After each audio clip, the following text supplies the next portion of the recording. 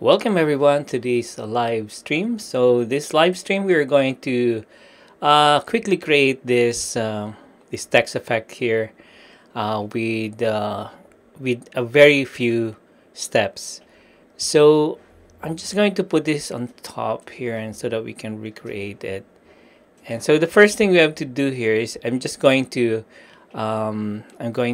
analyze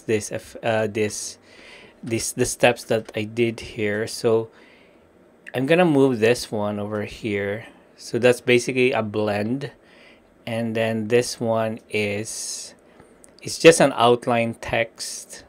I mean a text with white outline, and also this one it's a fill with a fountain fill. So basically this one is blend, interactive fill or fountain fill, and then this is just an outline.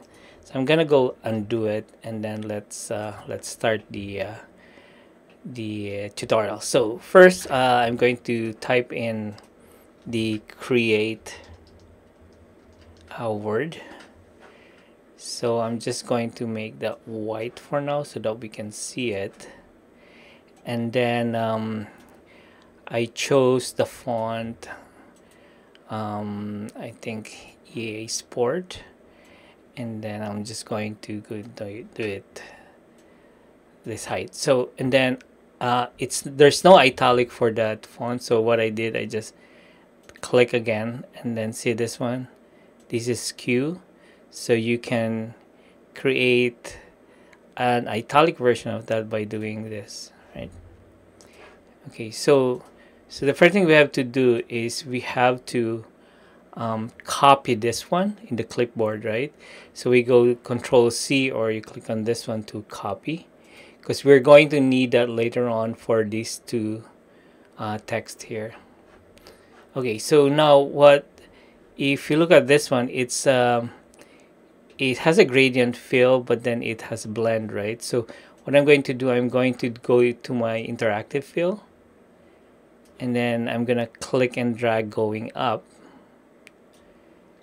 and then okay, sorry about that, I click on the wrong one. So click here, go to your interactive fill, and then I think it's better to go to the fountain fill here so that we can see it. So click on fountain fill. So you know, because it's white to white, that's why you can't see it. But if I go, because you know this is yellow, so I click on this one and I click on yellow, and then this second gradient is like this fuchsia color, so I click on it and I go fuchsia, right? So now I'm just going to bring this down closer, and this one, okay, so that's fine. So now I already have this, so this is this color here. It might be a different yellow, but that's all right. And then what I'm going to do, I'm going to go plus sign my keyboard, and then bring this down like this. And then what I'll do, I'll make this one to front.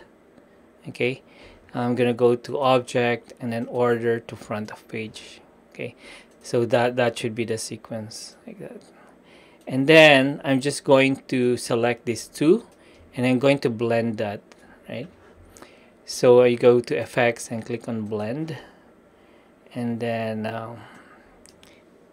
let's just say 30 steps, and then click on apply. Okay, so 30 is fine.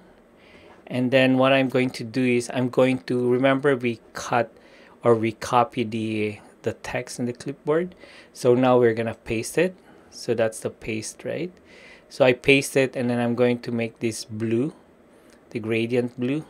So in order to go to the gradient blue, you can go interactive fill, or once you click on the interactive fill, you can go to fountain fill here, and then you can make the fountain fill say blue. So we're gonna choose a different fountain fill. We are going to use not this one. We're going to use a different fill.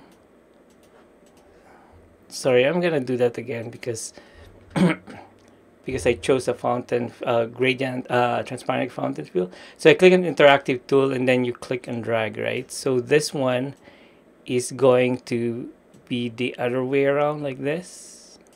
So this one will be the darkest blue, which is this one. And then this one, I just click on it and it's going to be the brighter blue. And then I'm just going to bring this down here like that. Okay. And then again, we also copy the text, right? So now we're going to paste it. And then we're going to move it here. I'm just going to move it here for now.